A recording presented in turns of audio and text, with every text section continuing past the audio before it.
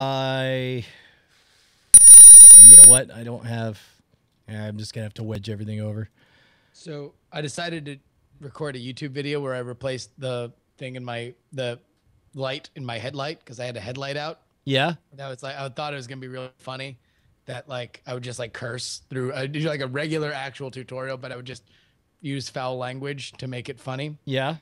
And then I legitimately replaced the wrong headlight. Oh, and I was like no. equally frustrated as I was excited that I had a punchline for the video. Oh, that's amazing. That sucks. All right, here I'm gonna wedge my stupid face in here.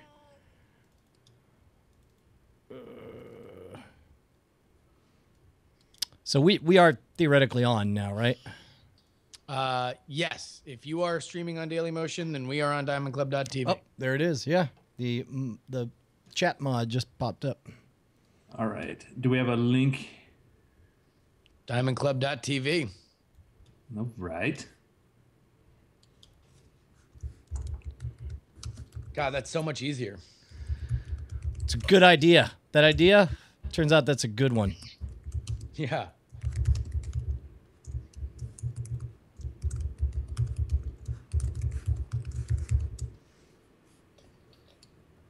It's amazing. Once the video goes away, I have no problem picking my nose.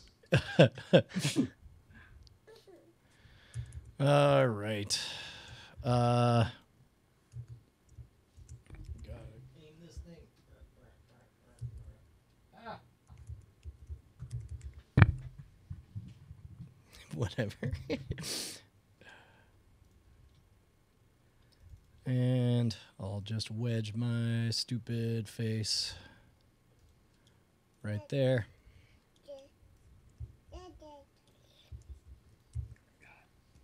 The world your kid's growing up in.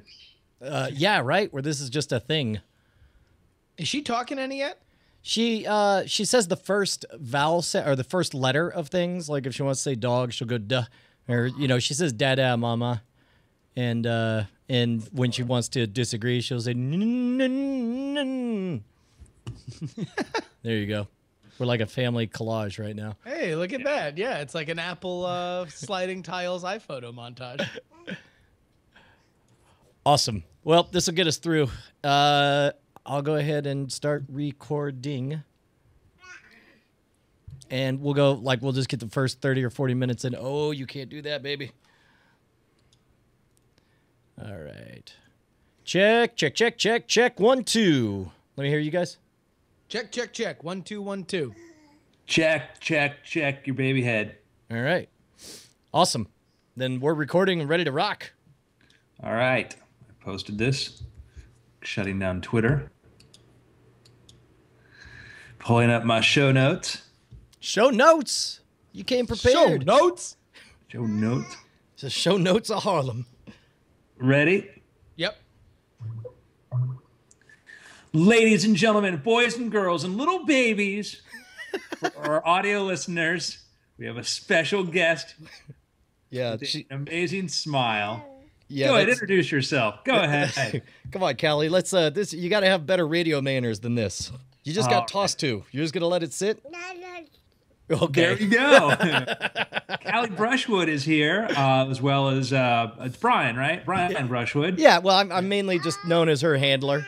I sort of just I get her from gig to gig. Yeah. And Mr. Justin Robert Young. What was that? Her first words? A space elevator? Was that?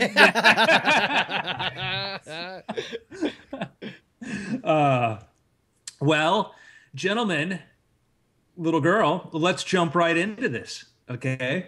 Mm-hmm. Today's been kind of an interesting week because our patron saint of this podcast, Mr. Elon Musk, there was some new Tesla news. They just did this cross-country trip. They've actually got enough Tesla power stations from one side of the country to the next that you can drive from New York City to San Francisco. Totally electric, and actually never have to pay for fuel, because if you buy a Tesla, you get to recharge it free at a Tesla charging station, which is pretty awesome. It's such a, and I don't care if that is just like a naked gimmick for advertising. It's a good gimmick. Like free forever. Exactly. Yeah. But that's although that's part of the selling point. Like apparently a friend of a friend tried to call and buy a Tesla, and she got a quote for what it was going to cost. She's like, "Oh wow, that's kind of halfway reasonable. Like, I mean, it's more expensive, but I was thinking about it." And then she actually went to the dealership, and they kind of threw down the fact that that number that they'll quote you is the lifetime of the car without buying gas. That's like they subtract what you would normally spend on your vehicle. So the number is, they don't give you the actual amount you're going to hand over in cash. Go to the website. No, I mean they do when they ask you, but it's part of the sales, part of the pitch. Go to the website. They have a calculator. Disclosure: I am a Tesla investor. Anyhow, I bought some Tesla stock. I saw that like they freaked. Like, I never buy individual stocks, but I'm such a fan. I figured, what the heck? Like, it took a dip. Sure. Like the first time somebody took a cell phone camera of one of them catching fire, and everyone's all like, cars can apparently catch fire, and freaked out. And it's the Human Torch of cars. Yeah, it's great. Exactly. It was a great time, buy at that point. Me, I just did it on the IPO because I had confidence in Mr. Musk. Well, you were right to do so. But anyhow, I digress. What I'm here to talk about, gentlemen, is Mr. Musk had some conversations and was out there talking to the media, and the subject of, I guess he's involved in space somehow. Yeah, SpaceX. Yeah, he's all about the SpaceX. What it is. Well, as we've covered ad nauseum on this podcast before, SpaceX is pretty amazing, and Musk had talked about the goal of eventually, I'll use the term occupying Mars, although conquering Mars or colonizing Mars. Oh, I like conquering Mars. Sure. I excitedly sent a news article to Brian and Justin because in an interview, Musk had talked about his optimism, and SpaceX has been doing pretty well. They've just did a really like a high altitude, like a geostationary orbit launch, which is like really, really tricky, but they managed to pull that off. They've got another launch coming up. They're bustling along with the space launches, the technology, they keep iterating and improving, and this has caused Musk to feel a bit, enthusiastic about the prospects of space travel, to the point that he's thinking that more optimistically than before that we could be looking at a Mars colonization mission based on, I presume, SpaceX technology, and more near term than we had expected. Not 50 years, not 40 years, not 30 years. He says it would be feasible potentially to start a Mars colony mission within the next 10 to 12 years. 10 to 12 years? Like I'm saying, that's like within the realm of my kids going to college, and then we're going to freaking Mars. Yes, exactly. Mars College. I'm just really sad we stopped dreaming. Yes. Because imagine what kind of crazy plans we would have if we hadn't stopped dreaming. We would be talking about going to Mars within. Oh wait, we're talking about that. Yeah. Look at that. And he says to make this feasible, you would need really, really large rockets, much larger than the Apollo systems. He's talked about, there's been alluded to a rocket system called the MCT, which is a big super heavy lift rocket. They're keep testing the reusable Grasshopper platform, which if that becomes feasible, that means the cost goes down dramatically. And the MCT, by the way, they've talked about, well, we've got this MCT we're developing, which is just a big giant rocket. And what does the MCT stand for? Master Control Terminal. Yes. Missy Carlton Taylor, my old teacher. Yes. Oh, that was a mystery in the forums, and then somebody came out right and said, "Oh, it stands for Mars Colonial Transport." Oh my God, that's so amazing! Here's the thing. Yes, we're all aware that there may be terrible missteps, and that maybe they won't hit the number or whatever. But to me, the prize is that right now, people are saying that with a straight face. Like that's a real, genuinely awesome thing that happens just this minute. There's a really boring piece of database software in SpaceX that just lists things that they own, right? And on that, next to like some flange or widget is, components for MCT. So, this is we always hear people bemoaning about the fact that NASA's not doing it or whatever, and we've talked about that before. Did I see another story right where they said like right now they're planning on funding 3 different private space in ways to deliver payloads, but now they're talking about dropping it to just 1.5. Yeah, we'll get to just a second, but I want to give people just a sense of scale. What does 10 years mean in a technological point of view? Okay. 10 years ago, Facebook launched. Wow. 10 years. We're creeping up on 10 years of the iPhone, huh? We're all, what, 7, 8 years already? Yeah. It was 2007. So, yeah, 7 years. But, yeah, so, I mean, you look at how rapidly these things change and become the norm. I mean, Facebook. I'll be all right. Hold on. Facebook, it's been around, but it still feels kind of new. It's still a newish company, yet, what could be 10 years can go by like that. 10 years ago, we were in the thick of freaking out because Janet Jackson's nipple was on the television. That was 10 years ago. Yeah, if you had a friend who had a high-def television, you could zoom in real close and see that nip. I'm still not over that, to be honest with you guys. You're traumatized? Yeah. But, I mean, that's 10 years, and again, that's a very optimistic estimate, but the idea that the preeminent engineer of our day, the Edison of our day, the Tesla of our day, the Henry Ford of our day, whatever of our day you want to call it, is saying, a guy who is an extremely rational guy who is launching rockets right now, putting stuff in orbit, building electrical cars, viable electric cars, is saying, yeah, I think in 10 years we could actually start a mission to Mars. Well, and keep in mind, starting, let's say that they get the reusable platform working, and this is the part that confused me was, I mean, do you really need a rocket that big? Because if which rocket is using the Grasshopper system right now? It'll be eventually built into all of them. Okay, so if that's the case, then it just seems like you just make a whole bunch of little trips and you assemble a spaceship, Enterprise style, out in orbit and then send it off, right? Couldn't you do that? Well,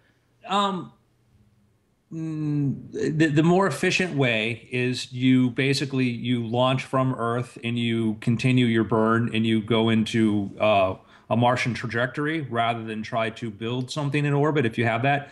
And the bigger the rocket you have, the more cheaper it becomes because you take advantage of all these sort of advantages, because your hardware, if you scale your rocket, you increase your rocket engine, by 30%, you can carry twice the payload or something to that effect. So it is a matter of, it's more efficient to fly 727s across country than Cessnas. All right. Well, let's, and maybe we can dovetail into the topic that Brian was talking about through this.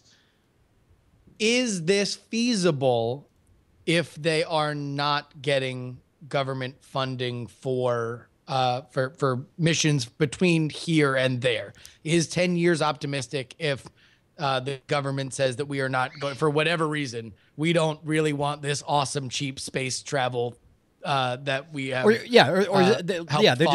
if they just say the contract is going to someone else, we're gonna do all Soyuz because we got them laying around. I think that there's probably in the SpaceX spreadsheet, there's several contingencies. When it comes to getting launches, like getting paid for doing commercial launches, the Russians and the Chinese, do a lot of that. And right now, the SpaceX is getting a lot of corporate customers, and there are enough people with big pockets excited about it that I certainly think that there's a tremendous amount of potential. Worst case scenario, Elon Musk says, I'm going to go IPO this and I'm going to do, but here are the conditions that you can't, we're going to Mars, whatever, and you got to let us do as we please. Shareholders have to understand that. I think he could raise any amount of money that he would need, and I don't think at this point, having proven the technology, having proven that they can do this, it would be a setback to a degree, but I think that they were always trying to make sure that they were not a military industrial contractor. To the government, beholden to completely. And I think that it's certainly having NASA fund things like the crew development things, and that gets into a problem we have now is the problem that Virgin Galactic is having is they want to do these missions into like, low, just take you into, the upper Suborbital atmosphere, space. edge of space. The problem is they want to be able to continuously improve their rocket systems, but under FAA regulations, you can't modify your craft after you've been certified for it. And then to go through the recertification process could take years. And they're looking at this problem like, okay, if we notice that we can get a slightly more efficiency, make it slightly more safer, we ground it. We can't. Do we ground our fleet for 2 years and wait for FAA to approve this? And we're in a position where government's not really ready for how fast these things iterate. Well, and that's the other thing is in the article that I had run across, the idea was that NASA, instead of funding 3, they would do 1.5 basically. And the idea is that it would foster, kind of a cutthroat competition between them, which theoretically would scoot things along. But the problem is that number one, it introduces some unreliability, some chaos. If you're trying to make a plan and you don't know if you're going to sink billions of dollars into something and have nothing to show for it, it makes it harder to risk that money. But also there's a culture difference in the get it done SpaceX kind of ethos versus the no, seriously, stop everything. Every screw must be certified. Lives are at stake and we got to cover our butt NASA type thing. Yeah, there is there's the problem that NASA has, and NASA's got some of the most bright, talented, and ambitious people in the world, is that you're inside of a bureaucracy that belongs to the people, and obviously there's the political side. You're beholden to a few politicians who decide your funding, pork barrel politics, and then internal stuff, and then the idea that like, oh, we can't have any risk at all, and that becomes, it's a lovely notion, and then the way in which they try to make that the case doesn't really work out. You can say that on paper, let's have zero risk or whatever, and there are the processes we'll have to prevent that. And we've had 2 shuttle disasters. So, yeah. Right. Well, and that's let me ask you a question. We are in the nascent stages of a presidential race. If Elon Musk, we're 2 years away from it. If Elon Musk is saying 10 years to a Mars shuttle launch, that means that somebody that got elected during this next presidential cycle, should they go 2 terms, would bring them right up to the edge of that window. Mm-hmm. Is this something that could enter the national stage of consciousness in a for or against kind of way in the presidential race? Aside from in my head, if I was given how well Newt Gingrich's bold endorsement of space and exploration helped his campaign. Like, are we on the edge of that? Like, is there a point where like we'll look back at the fact, and Newt Gingrich brings a lot of Newt Gingrich baggage and a lot of I talk about whatever kind of baggage to bring that up. But could a level-headed popular candidate bring something up like that and bring Elon Musk on stage and say, I am for this, I want this, and not be laughed out of the national consciousness? Well, and you realize the real question here is, can we see a presidential debate essentially devolve into a Weird Thing style argument? Like an actual argument from our show suddenly shows up like, you can't do a one-way trip to Mars, it's crazy. That would be amazing. I would love. The thing to me was kind of amusing. The people who are complaining we stopped dreaming were some of the ones who were the most vocal critics of Newt Gingrich's, excitement about the moon. I thought that was like, well, here's a politician who maybe on a bunch of other issues, there's another discussion there. But when it comes to space and stuff is the most enthusiastic guy we've seen. And it's like, we're going to make fun of him for that. Man, it's so weird because you're using the words some people or people who say, but I feel like you're only talking about one person, whoever that person may be. Well, there was everybody who retweeted it. Okay, those people, all those. Okay, that's fair enough. Everybody. I'm so confused here. You had a bit of a Skype hiccup, but we were able to hear everything. Hopefully, you didn't lose too much of us. No, I just missed what you were talking about. The some people. Oh, I was pointing out that like you're saying that you were using the plural of these people, but I was thinking that it was only one person, and I was being coy about who that one person might be. No, I mean it was like an SNL skit and anything else about Oh, really? Oh, all right, all right. Oh yeah, Gingrich? no, Oh my God. about Gingrich. Yeah, No, not Gingrich. I'm talking about you're saying the We Stop Dreaming. So stuff. Neil deGrasse Tyson had the big "We Stop Dreaming" thing. It got edited into a thing. Everybody retweeted it. It was a big mass movement of NASA nostalgia that we stop dreaming because we're not funding all these other projects. It was certainly a movement. It was a lot of people, and a lot of those same people were also very, very critical of Newt Gingrich. For which I think, listen, if you want to be critical about Newt Gingrich, be critical about Newt Gingrich, man. There's a lot of stuff to be critical about that dude about. Like, I'm not caping up for Newt. I'm just saying that, like, kind of crazy. Yeah, I'm just saying that I would like for this to be in the national consciousness. I would like for us to have a national, robust debate about it, largely because I think the stuff that we talk about here is on the right side of history. You know, like that we want, and I think the public wants to know that we could be a multi-planet species within our lifetime. That's a really, really rad idea. Like, you know, there's something very central to human nature about being the ones that were there when it happened, you know? And this is like, when you think about, man, what would it have been like to be alive when, you know, continents were being discovered or kingdoms were being set up and falling within a lifetime like that. This could be that in a grand scale.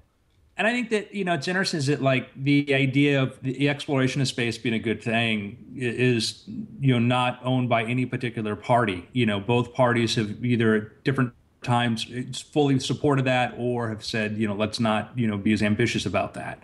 And so it kind of doesn't know any political ideology, which is what I kind of love about the notion. Sure. Although I'd love to see somebody get real aggressive about it. I'd love to see somebody just high-fiving Elon Musk saying, when I'm president, this whole Mars thing, man, like, let's roll. Yeah. Gentlemen. Yeah. Yeah. I'm going to say that. So there's a really fascinating article came out a couple days ago, a study, and it's one of those things I read this and I'm like, oh, this is awesome. This is really exciting, and the ramifications of this are incredible. And then I try reading everything I can on it, and I can't find anything to say that yes, it could be used for this really cool application. Japanese researcher has said that they have been able to teleport energy. I'm sorry, it sounded like you said teleport. Sounds Yes. like you dropped the T word there. Teleport. All right, now what does that mean to teleport? Like Banff? Like, you know, Yes. like Nightcrawler teleport? Well, okay, but is this teleport energy? Like, is this faster than light, or I guess as fast as light, or?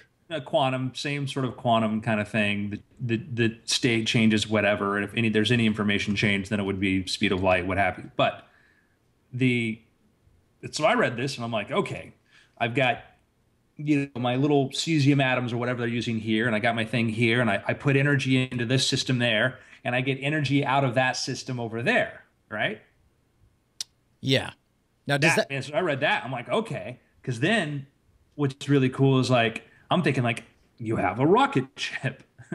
Yeah. You know, you build your power plant, you know, in orbit somewhere, and you collect all that energy, and you just teleport it to the rocket. And if you want to get to relativistic speeds, well, guess what? You can do that now because you don't have to carry all that mass that's accelerating you. So, well, tell me this: can you encode information in the energy? Like, is this not only a way to transport, you know, a lot of important energy, but also basically have a kind of an Ansible type thing? It's not.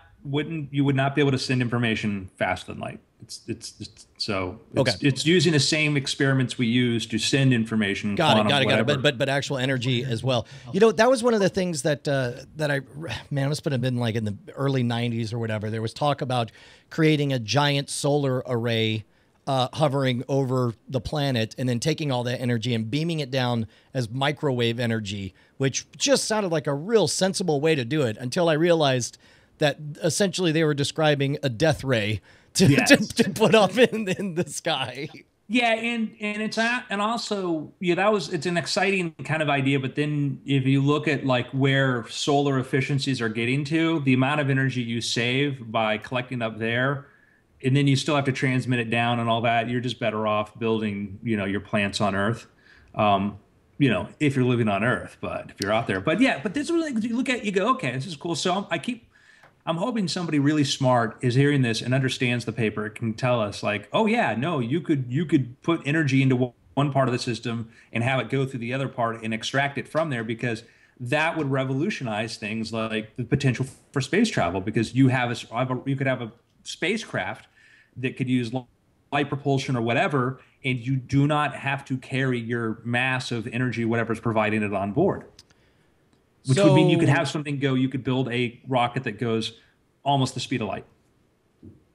That's so amazing. Where it's like, because that's the reason the problem, of course, the closer the speed of light you get, the more exponentially the costs are in terms of energy, right? That's the big slowdown there. Yeah, yeah, exactly. You have this curve, and it takes more energy to get closer towards there.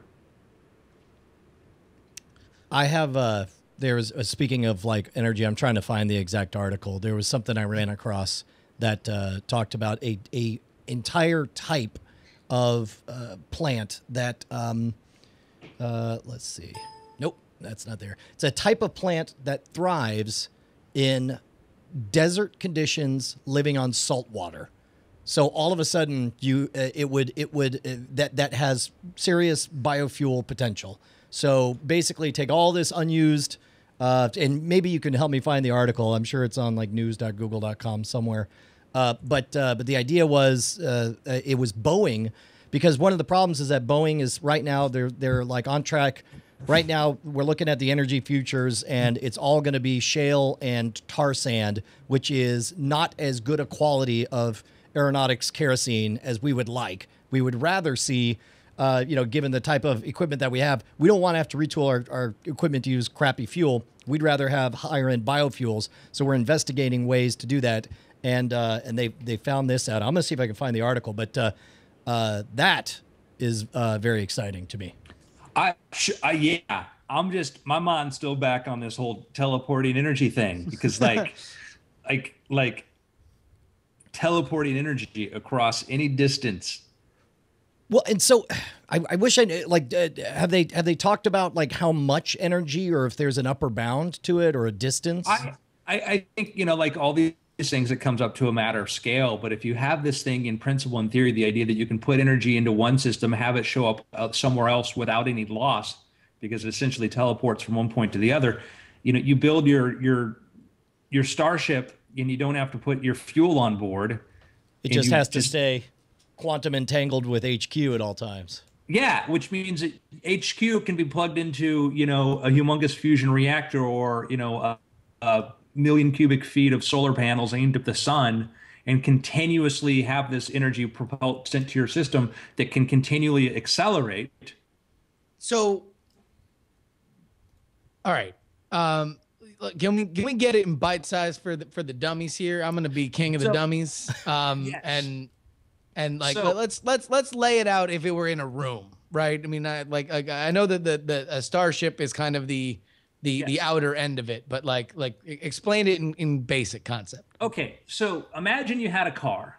Okay, now if you push the car, it's going to get stopped by friction, wind resistance, and then the friction against the surface that it's on. Okay, we put that car in space, we give it a little bit of a kick, it's going to keep accelerating at the same speed at which we kicked it, right?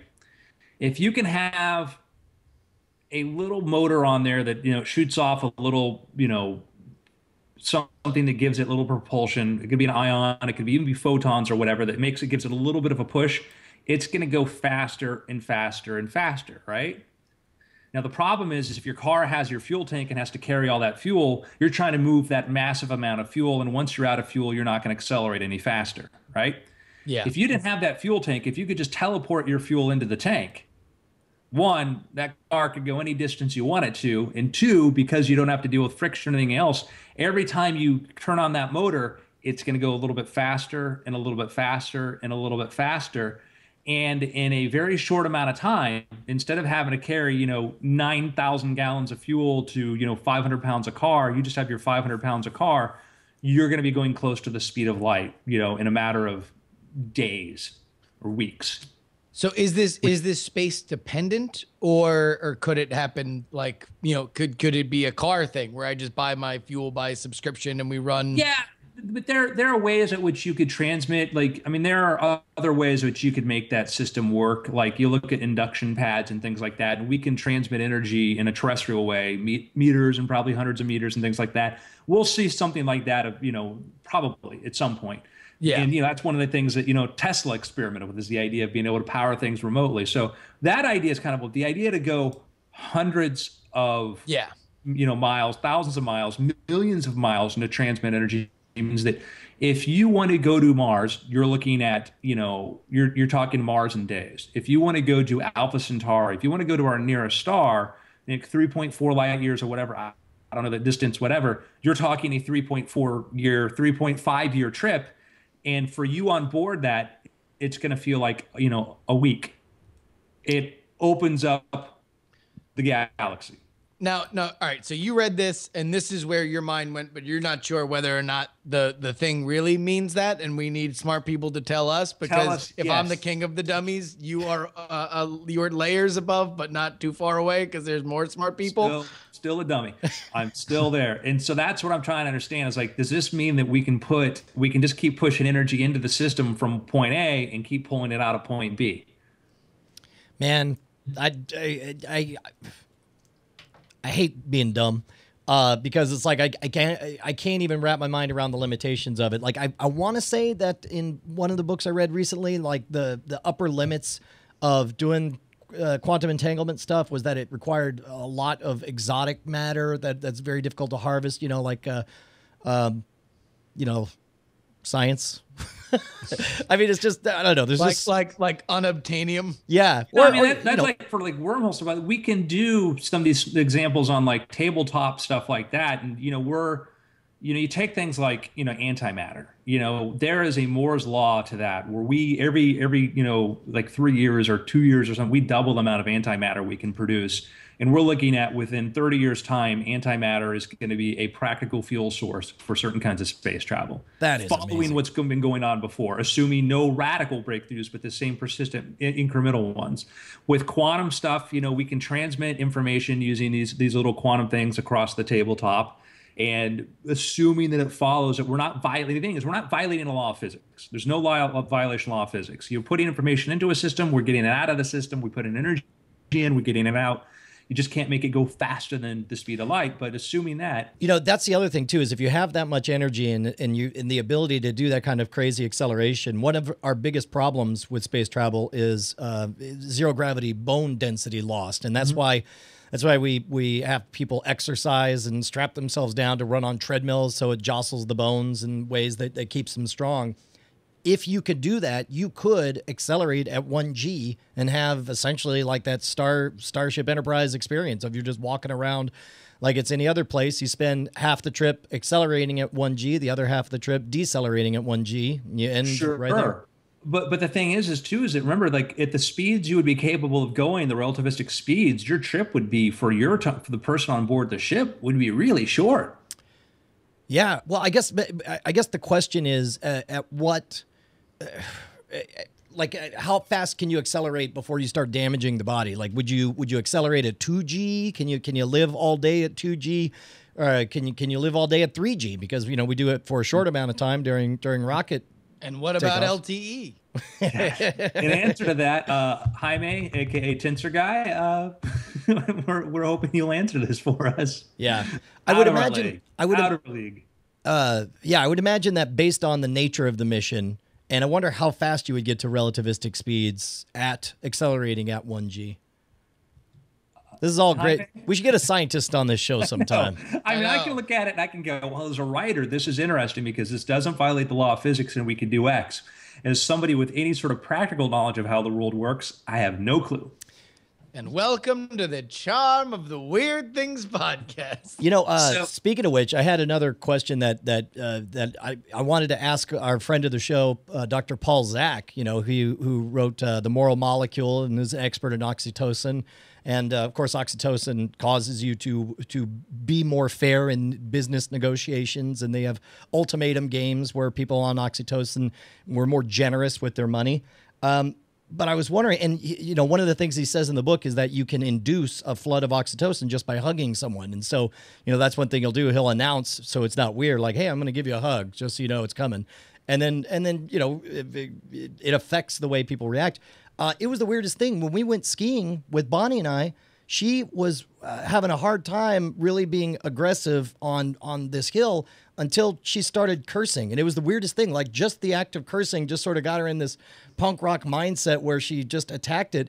And I wonder if there's any experiments about whether you can induce testosterone by cursing or listening to certain kinds of music or whatever. I figured if any of you guys get the chance to talk to Dr. Zak, let him know that's what I want to know. Yeah, it's a great question. Like, I wonder maybe just adrenaline, you know, that might be, you know, engage that fight or flight response. That's a very good question. So your wife's a foul-mouthed woman. Okay. Well, when it suits her, when the kids, I think it took like 48 hours for the effect to wear off of constantly being around kids and on good behavior. And it's like, it didn't matter. Want to do one more space thing that's kind of cool and awesome? Yeah, I think we got like 9 more minutes.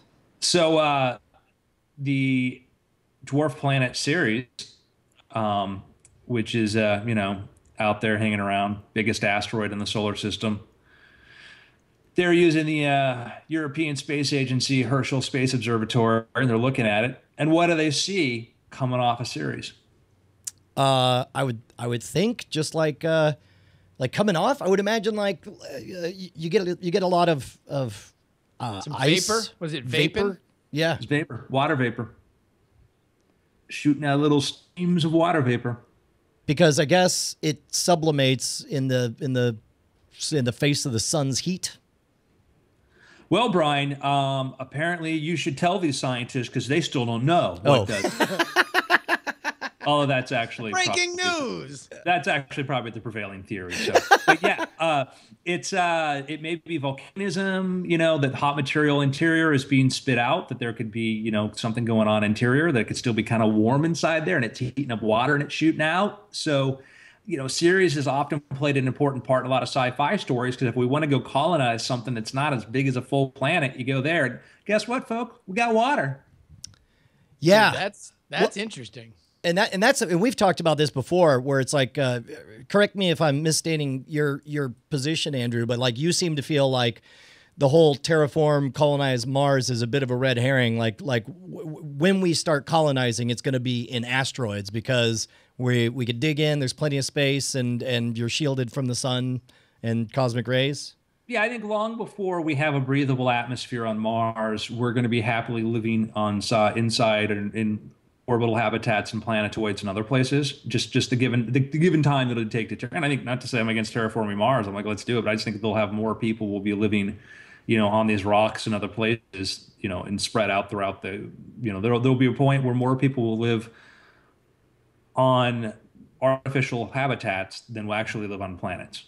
God, say those words again. That's so mind-blowing.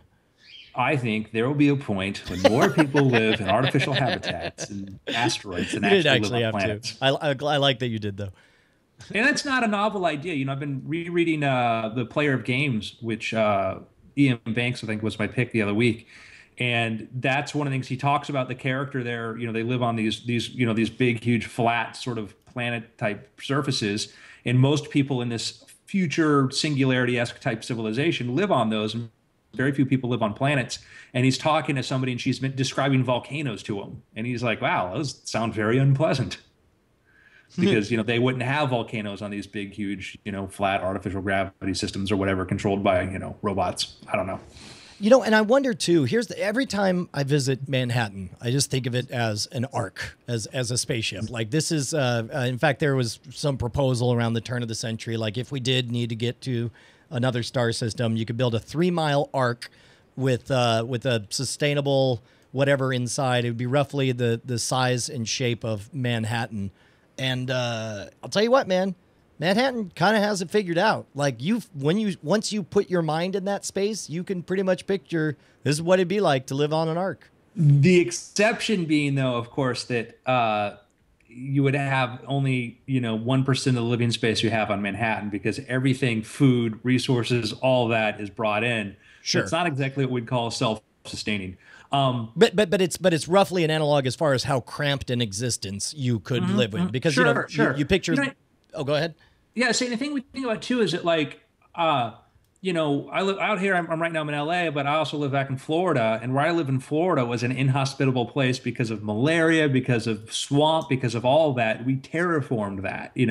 Manhattan, if you look at the original outline of Manhattan versus what it was before and what it was now, in the 19th century, they were extending the surface area of Manhattan by just throwing their garbage and just dumping stuff out there and expanding it. When they were digging, the new location for the Freedom Tower, they found what looked like the remnants of a ship, because, the stuff that they built. And so we've been, the Dutch have been doing this forever. The Japanese have been doing this. And you look up Google Earth, look at Dubai, and there are people, the most luxurious place in the world to live right now, it was ocean.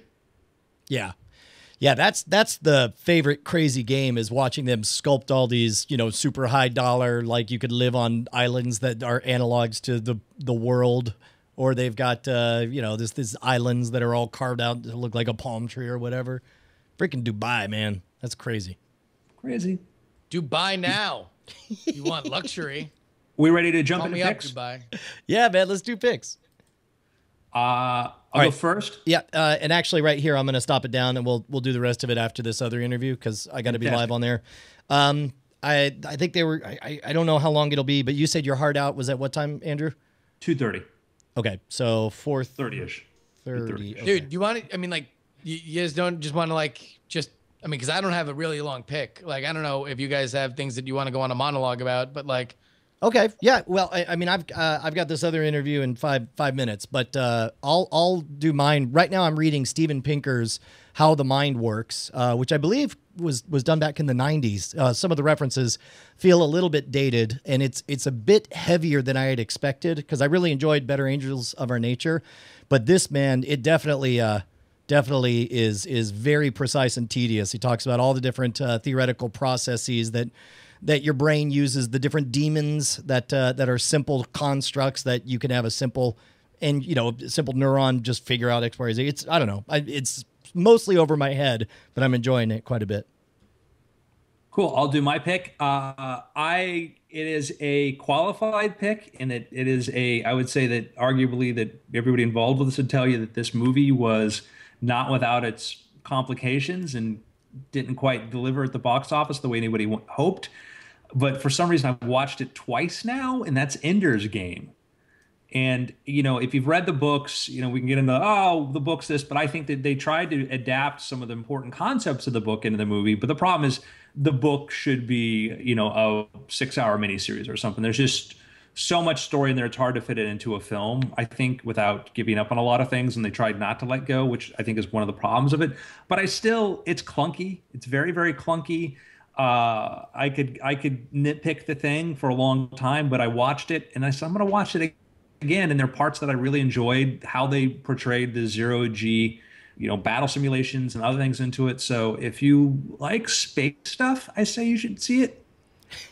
That's the ringing endorsement. I gotta watch it, but just from the trailers, I think I'm at the point where I'm worried about Harrison Ford being in the new Star Wars movies. Oh, just because he looks like he's phoning everything in and just doesn't care. I think we've reached the point of diminishing returns on Harrison Ford as an actor, but that's a whole nother topic on weird things.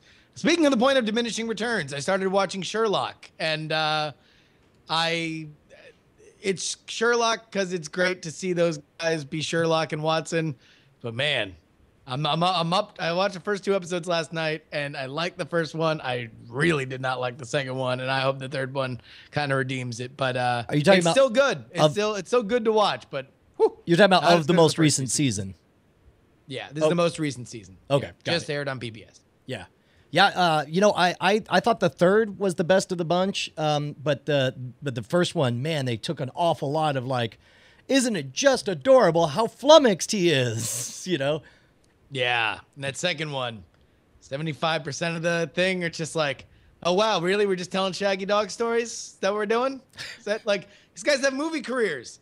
They should be hobbits and dragons, man. We got them back here to London for this. This is what we're doing. All right, fine. Yeah. Yes. All right. Whoa. Something switched. I think we hear a different sound now. You all right? Yeah, I think it's on your end. That's weird. All right. It's been weird. Yeah. And abbreviated. Yeah, I don't know why. That was like a punk rock weird things. Yeah, man. Got in, got out. Man, your audio just went really extreme. Did something change on your end, Justin? No. Well, now it went back down. That's really weird. It got like all blown out there for a second. No, I think it's the Skype thing.